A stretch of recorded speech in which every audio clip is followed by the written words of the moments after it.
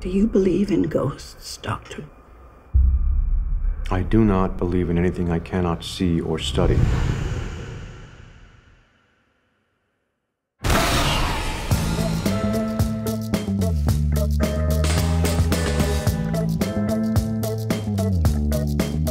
Oh, Night of the Living Dead. George Romero. Unbelievable. In the cinema, in Paris.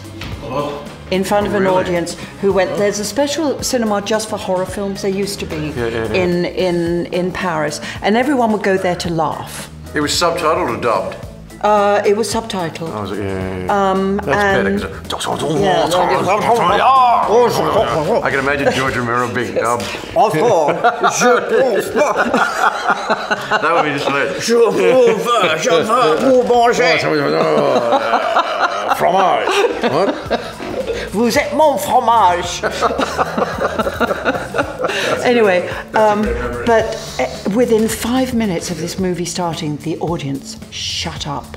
They were silenced by the unbelievable scariness of it. And I think it's one of the great movies ever made, Night of the Living Dead. Yeah. Jason, how about you? Do you remember? The one that springs to my mind was, I was told this movie was a comedy. And I watched it, and it terrified me. It was called American Werewolf in London.